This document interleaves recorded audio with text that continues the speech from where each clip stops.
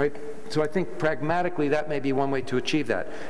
I know in having conversations with the planners from the Egyptian government looking to next year, they are actively looking to attract governments from not just the North Africa and the Gulf region, but throughout the entire African region. And part of it is geographic and the cost of travel. So that's another reason why the meetings move and rotate in different regions. Very briefly. I just want to make some remarks in response to the first question that we had from Wolfgang. He said that I'd misread WIGIG's position on the IGF. In fact, there was quite a lot of variance within WIGIG on how extensive the IGF's role should be. But I think it's a mistake to pitch it as a polar or a binary distinction between a pure forum function and a policy development function on the other hand, because really that's a continuum which goes from soft to hard power. And all I'm suggesting is that we need to move a little further along that continuum as the IGF develops. And it has been suggested that the dynamic coalitions and the workshops can make recommendations, and I think that's absolutely right. That's something that they should be encouraged to do. But then there's a missing link, because as we heard from the first gentleman from government who spoke, governments don't know what to take out of the IGF because it's all too diffuse and decentralised. So I think we need to have a mechanism that links the dynamic coalitions and workshops to the plenary forum of the IGF so that governments can actually, in one place, find the outputs that they need to take upstream into other institutions that do have decision-making power. Next comment from the floor. Yes, when Wolfgang said that the discussions here are meant to inspire policy making, I think it's necessary that we have a formal reporting process. The workshops, once they are agreed upon or they have been accepted by the Secretariat and the MEC, I think they should work together with the sponsors of the workshop to provide a formal mechanism for reporting, where the participants and also those who were not able to make it to the forum, to the meeting, they can at least see the highlights, the different ideas that have been proposed on that specific issues, and if any consensus or any progress has been made, that should be a report as well, so that when the government's delegate or any stakeholder, they come and they try to attend the different workshops going on parallelly, they can still have a place to go back and see the progress that has been made by the discussion. Because if we just come and discuss without having any mechanism to monitor the progress we are making on those issues, that won't help. Okay, thanks, Milwaukee. It's breached and followed religiously so far in these first years. Certainly, that's another concrete step that would probably assist the governments and all participants. Next question from the floor.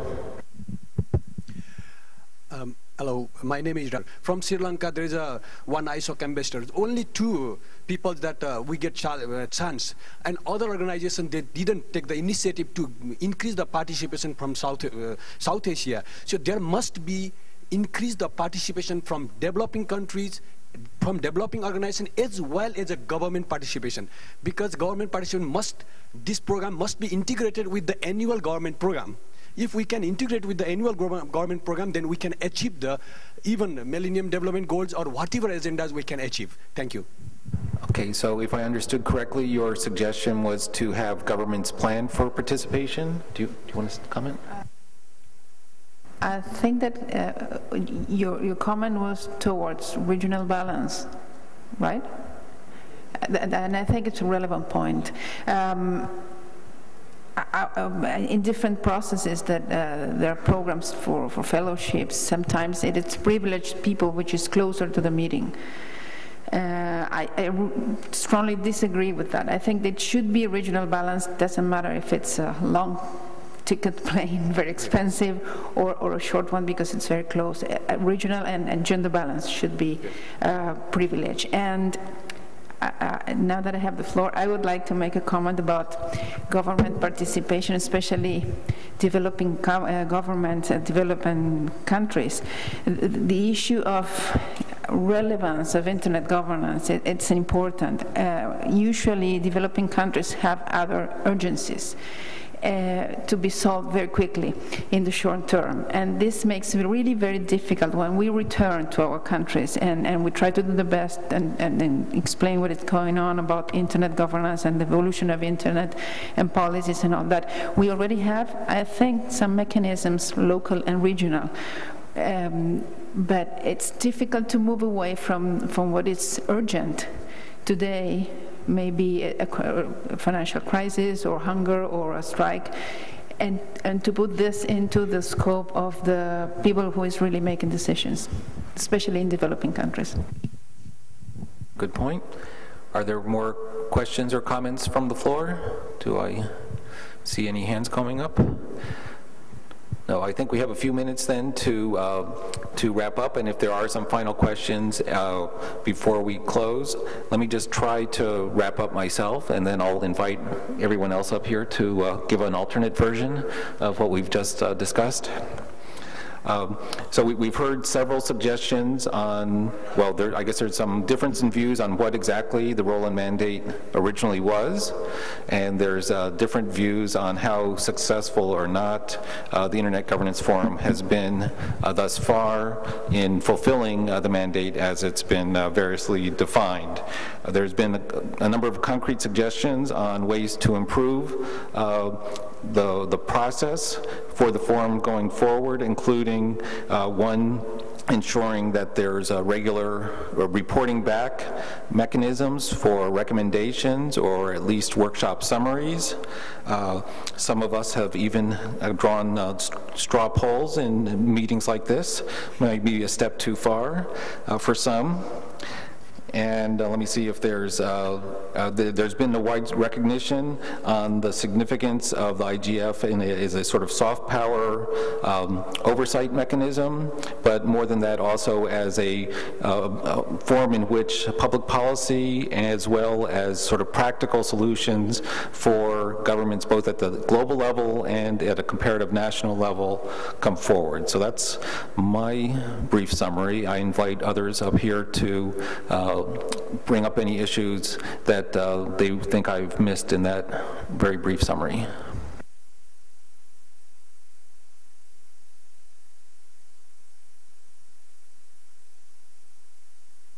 Okay, and any further comments from the floor on things that I've left out?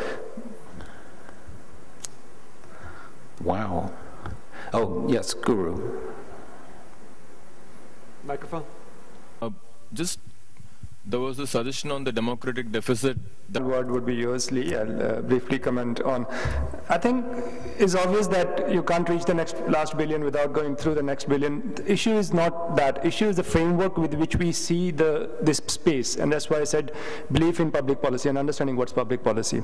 Public policy goals are stated in form different than market strategies are stated. And I think we need to bring a framework of public policy thinking to this. I mean, market is a great institution, but they're public institutions, and we need to respect what is public institution and speak in terms of public policy issues in the languages public policy issues are framed in. And I think that's the context here. The ISOC ambassador from Sri Lanka, Nepal, mentioned the issue of participation. I think there's something which we are not looking at. India has a very political, very strong civil society. Out here in Hyderabad, they are not coming, and it doesn't cost anything to come in here, because the issues which you keep on saying is about internet development have not been framed in the way they want it to be framed. And we have consistently refused to frame the issues. Funding is an issue of participation, but that something should be done about it. But issues, I mean, it's a wrong thing to say that you don't understand the issue which concerns you. It's not true. We didn't frame the issue in the way he wants to have it framed. And if we start framing the issues rightly, there will be participation. And this is a challenge we should take. There are no controversial issues. The very basis of democracy and openness is that if it's controversial, let's come out and discuss it. We should choose the most controversial ones. That's public policy discussion. And this is something we should decide to do from here on. And I'll give you a small issue which can bring everybody to this place. What is internet today? The definition of internet is under threat. The people who said you are on internet if you use IP address, even if I just have a single line of communication to the next person. is the technical requirement of IP internet, or are there some essential characteristics of openness or neutrality or something which defines internet which we are trying to defend? If you throw this issue out to discussion on a public policy forum, there are other different people having a different view. You're trying to do something and there would be people flocking in to talk about it. And I think we need to frame issues in a way that concern people and they'll participate. Okay. I think, Parminder, you did get the final word, since we're out of time here, but I want to thank our panelists for their contributions and suggestions, and all of your comments as well. We'll look forward to seeing you this afternoon as we bring some of these ideas into the going forward session. Thanks, and we'll see you hopefully again in Egypt. Bye.